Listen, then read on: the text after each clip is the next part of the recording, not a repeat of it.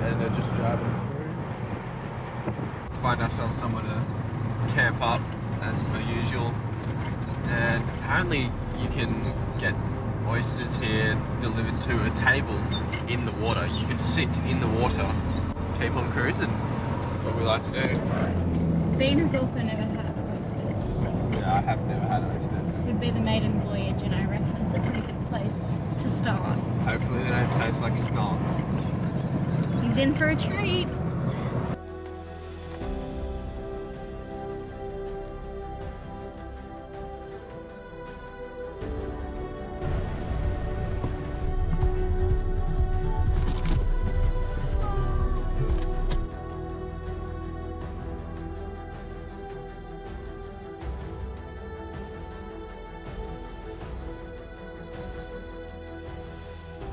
From this point onwards into the park at Coffin Bay National Park, they recommend to lower your tyre pressures, so we shall do that. Not sure how big the four-wheel driving is going to be, so we'll just reduce it to about 28 to 25, and then obviously if we go onto beach it's a bit lower. That'll do, and I'll show you a map of the park while I'm at. Here's the national park. So you drive in through Coffin Bay, in along here. We just went to the Golden Point Lookout, Yanji Bay. The campsite's pretty full, so we'll drive on through in here, book ourselves a spot to camp tonight.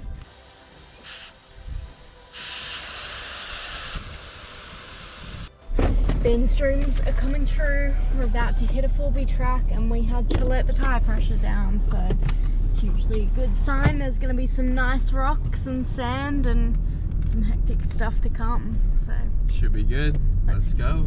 Let's go. We've just entered the track and the sign says, warning, severe engine damage. Vehicles can become submerged in deep holes and at high tide. Check water depth before entering. So we'll have to give it a suss and see where we're going to drive through to get to the camp tonight.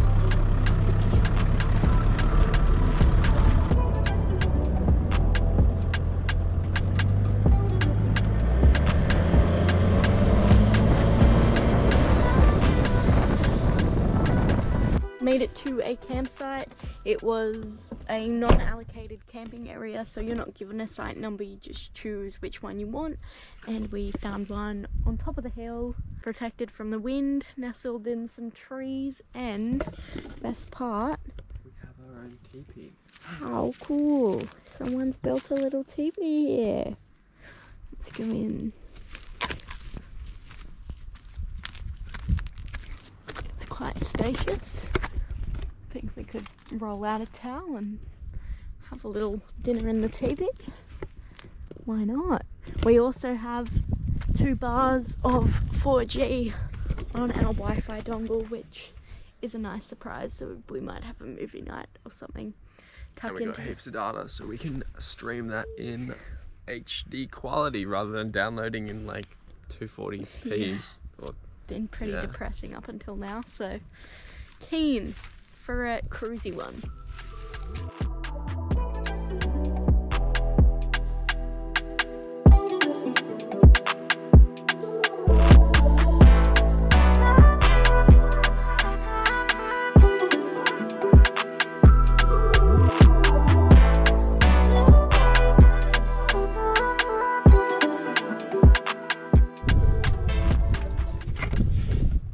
And there you have it.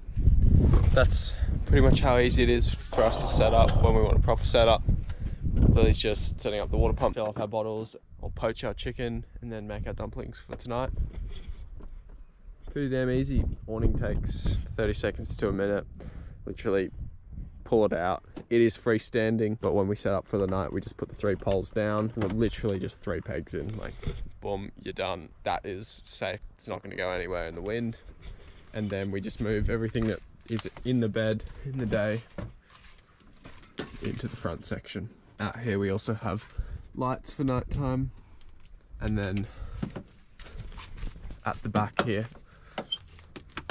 we've got a big light strip for cooking if we're just doing a quick setup where we don't put the awning out or the chairs and everything just goes in the front. That's pretty much as easy as it is. You just plug the pump in, put it into the jerry. We've got a jerry there, and then plug into the power, bang, water pressure, perfect. And so this is our bed setup at night. Just, we sleep with our heads at the back now. We used to sleep at the other end, but decided that we get a bit more bedroom because you can let the mattress overhang this edge here. This is Lily's side of the bed. And we've just bought ourselves a new fan that plugs into our 12-volt. We both have our head torches handy, and that's pretty much it. Welcome to Been Cruising Cooking channel. We should share every now and then a little cooking content. So tonight we are having dumplings, easy one, with a side of a brothy, noodly, pho-y kind of situation. So we usually buy chicken breasts at the start of the week, and we'll usually poach them and shred them up for lunches and things, dinner every now and then. And then the broth that is made from poaching the chickens, we usually make into a little soupy kind of situation. So we'll show you how we do that, and hopefully you can implement it because it's very, very yummy. So enjoy. Got lemon, fresh ginger, garlic, some trusty soy sauce. And I'm thinking we might put a bit of honey in. Bit of honey. This is Arthur's dad's honey, straight from the hive. Crystallized. Yum. Beautiful in there. Add a dash of soy sauce. I'm freaking out. And lots of ginger. Our honey in there. Add a bay leaf as well. Got some crushed chili. To make chili oils and things with it. Super easy for us because it's hard to keep whole chilies and things. Pretty hot too, packs a punch. Okay, step one, try not to let it boil over on your crazy good camp stove. Literally, it is as easy as you put your chicken in. Oh no! Anyway, Let it boil, put the chicken in, put your lid on and turn it off. Leave that for anywhere between 30 minutes to an hour, and after that you will have beautiful succulent chicken breast. We've left this for 40 minutes to sit and rest and cook. Hot still. There we go. Let's have a little taste, because why not?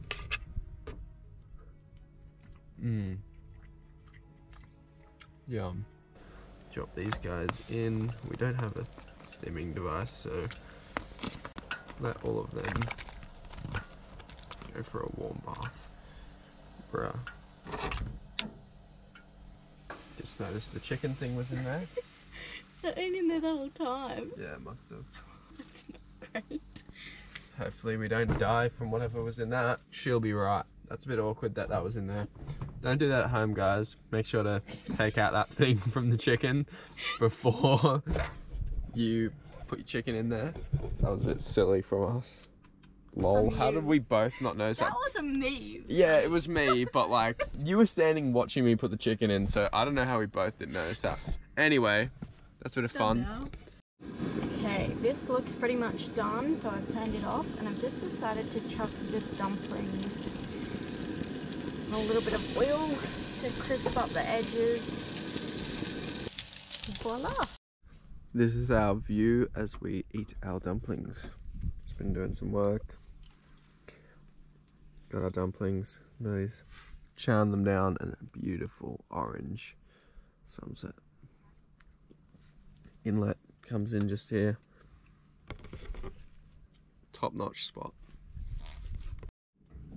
And there's the final result of the pho-y noodly situation. Smells delicious, so hopefully it tastes just as good.